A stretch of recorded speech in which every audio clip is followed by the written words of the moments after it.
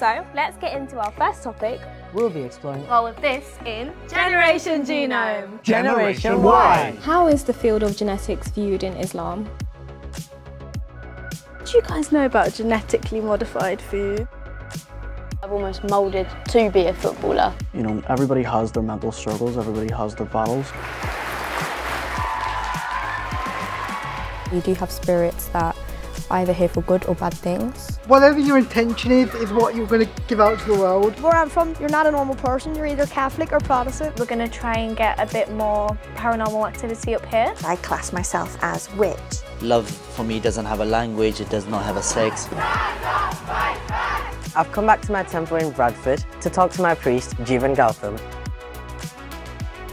Hospital visits will be dramatically reduced. And there's something about time in imagining autism, I call it a nowhere. I completely adapted to being a hidden away rural homeless person. The system can't and doesn't cope with rural homelessness at all. And I think that's a big barrier to young disabled people in terms of their aspirations and accessing science.